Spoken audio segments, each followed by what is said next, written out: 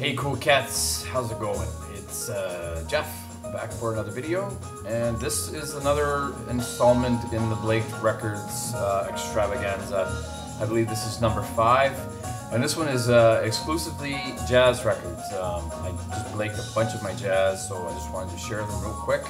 I think a lot of them actually I've never shown before, but some of them I have. But thank you so much for watching, and I'm going to dive right in. Start with probably my favorite jazz record of all time, Miles Davis' Bitches Brew. Just an incredible testament to what funk, fusion, and jazz can do. Another one, Big Fun. Not many people, well, I shouldn't say not many people know about it. A lot of people know about it, but I didn't really know about it, I guess I should say, but I'm glad I do now. Holy shit, it's awesome. It's really great record. Miles Davis' Big Fun. And On the Corner, I got this a while back on eBay for a pretty good price. It was only 10 bucks. So yeah, really amazing record. Another favorite of mine in the jazz spectrum is Hank Mobley, A Caddy for Daddy, on the Blue Note reissue. John Handy, oh man, this guy cooks. This is just a fantastic record, especially the really long track. Oh, maybe it's not this album, it's a different John Handy that will be coming up. This one here is recorded live at the Monterey Jazz Festival. Sonny Rollins, this is an incredible record too. Man in Jazz, our man in jazz. Sonny Rollins, what can you say about him? Oscar Peterson 6 at the Montreux Jazz. It's Joe Pass on guitar. See, Joe Pass on guitar, Milt Jackson on vibes, Oscar Peterson on piano, Toots Thielemans on harmonica, Niels Pedersen on bass, and Louis Belson on drums. Really incredible record. This is great stuff. Oh, and by the way, we're listening to in the background this compilation, Black Jazz Records compilation, the best put out by Soul Jazz and Universal Sound. Listen to the first track by The Awakening, Mode for DD. Albert Ayler, oh man, this is really great free jazz stuff with Don Cherry, Gary Peacock, and Sonny Murray. Really cool stuff on Arista Freedom. John Coltrane, Training In. He's definitely an artist you could just like Miles Davis, you can just dive in and just get immersed, completely immersed in the way in which he creates his music over time.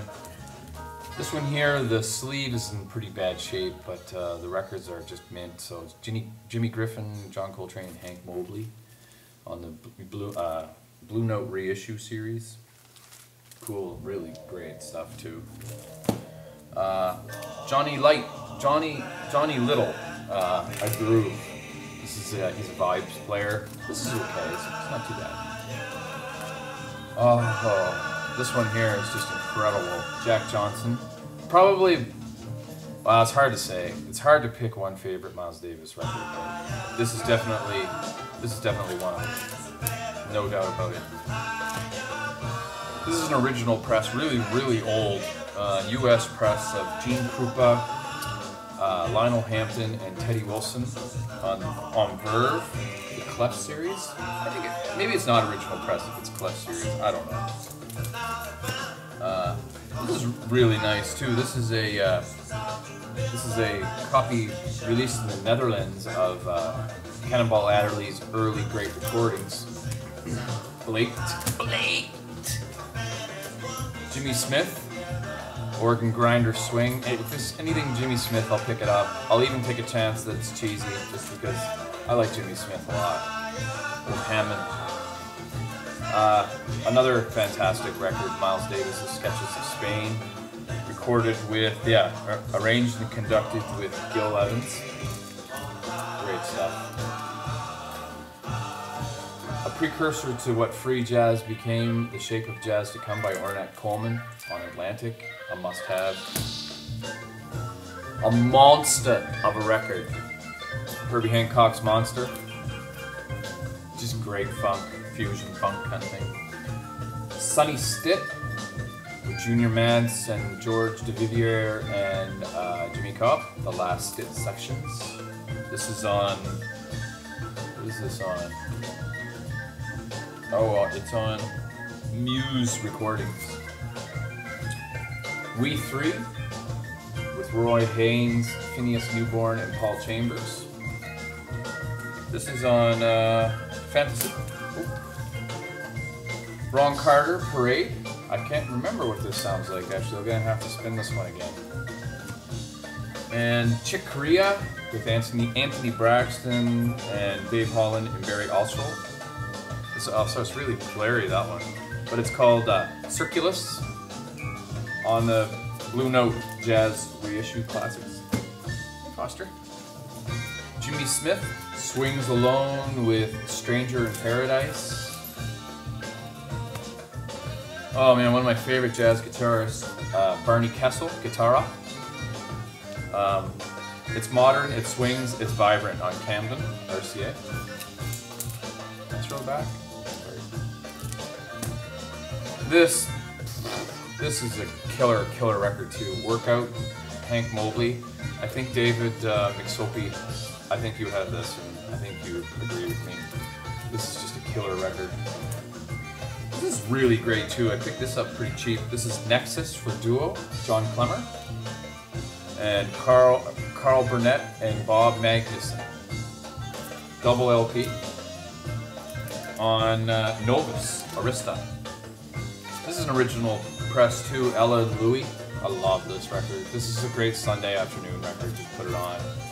Just all these classics like Can't We Be Friends, Isn't This a Lovely Day?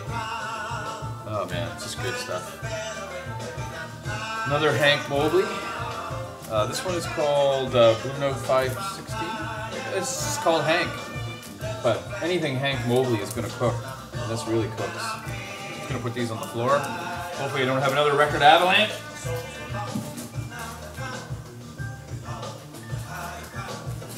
One thing I noticed with the Blakes, like I lean my records a lot. And over time, they kind of puff out. The air kind of just goes when they fall off. It's kind of funny. All right, so probably one of the coolest jazz covers ever is this one by Bill Evans and Jim Hall, Undercurrent. I love this photograph. It's just amazing. And it looks so stunning in a Blake. There you go, Undercurrent. This is a great record. An awesome pairing of two greats in the jazz spectrum is Jimmy Smith and Wes Montgomery eating a sandwich together. That's all they do. It's just the whole record is just the sounds of them eating a sandwich. Oh, this is one of the Impulse records I forgot to show from last time. It's Charles Mingus's The Great Moments With on Impulse double LP set. Really looks great in the Blake also. Anything Herbie Hancock I'll usually pick up too. This is Manchild. See that, like I love these sleeves, but the little pet peeve of mine is if they get bent at all, they end up staying like that. And that's, I mean, I know they should be all stacked into the shelves and stuff, but I tend to like have little stacks everywhere, and if they get like that, it's hard to bend them back. But I love these sleeves though, don't get me wrong. Buddy Rich, Lionel Hampton, wait, what's this called? Oh, Transition. Great stuff. Jazz Samba, Stan Getz and Charlie Bird. Classic on Verve. Mingus Dynasty. Little damage in the back, not too bad. The incredible Jimmy Smith. Got My Mojo Working. I think this one's really good, actually. I got a couple that are kind of stinkers, but not the greatest anyways. Another great pairing of two jazz greats, Thelonious Monk and John Coltrane. Man, oh, I love this stuff so much. Another Hank Mobley. I think I have 3 or 4 Hank Mobley records. Blue Note. This one's called Hank Mobley. Boy, he's really creative. This is, I believe, an original too, the Ebullient Mr. Gillespie on Verve. Can't go wrong with Dizzy. I love the cover of this one. Teddy Buckner Band. I love how he's just experimenting with the sound of his trumpet with the glass. I love this. In concert at the Dixieland Jubilee. This is an original press too, from I don't know how long ago. It's pretty old though. It looks great. I love it in the Blake. This is great too. I love Bill Doggett. This is Honky Tonk Organ. This is great stuff, especially Honky Tonk Part 1 and then Honky Tonk Part 2 that opens each side of the record. An amazing jazz guitarist, probably one of the first to go electric. So Bob Dylan might have learned a little bit from Charlie Christian. This is the Solo Flight, double LP set, on released in 1972 on CBS. Modern Jazz Quartet.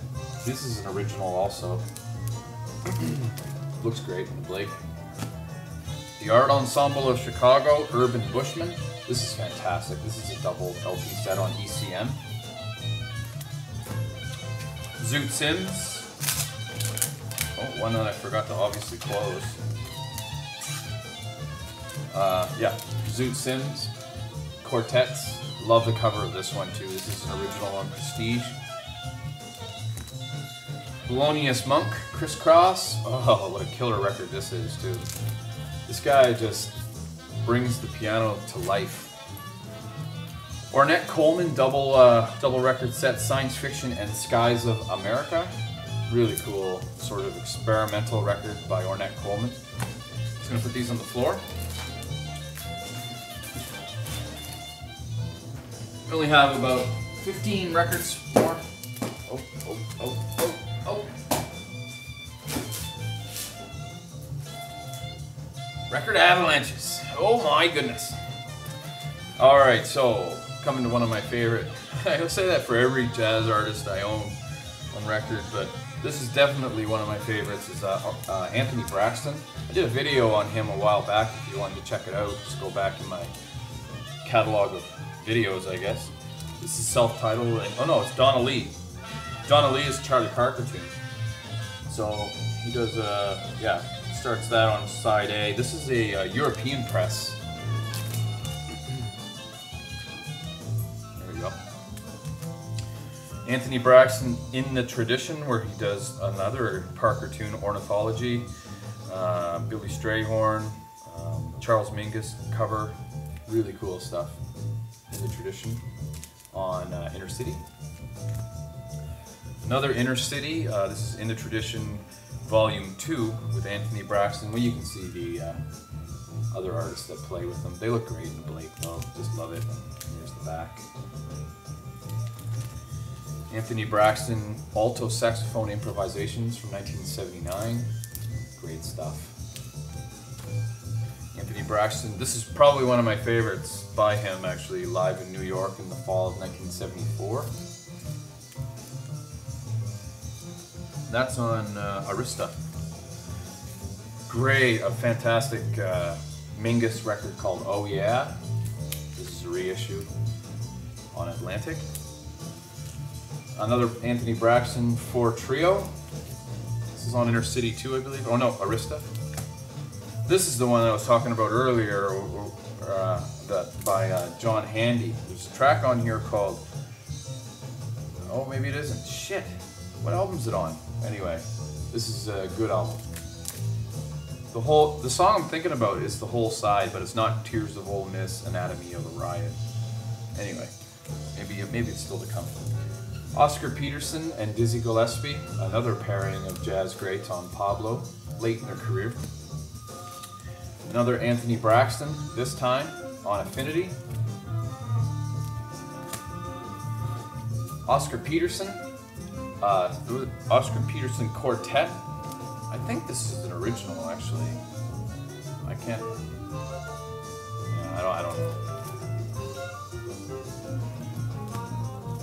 Miles Davis, the first time he went to Europe, playing in Paris in 1949, opened his eyes to how black musicians are respected over there and they weren't respected in America. Cool stuff. Kenny Gill, I forget what this sounds like. I think it's good though. Look who it is. Charlie, what are you doing? Say hi. Anyway, I'll have to listen to this again, but I think it's really good. I think it looks psychedelic, eh? And last record is a Italian press of Ornette Coleman's Town Hall 1962. So there's a fair amount of some of my best jazz records blaked. Hope you enjoyed. It's a 15-minute long video. I apologize for that. Hopefully it's not too long.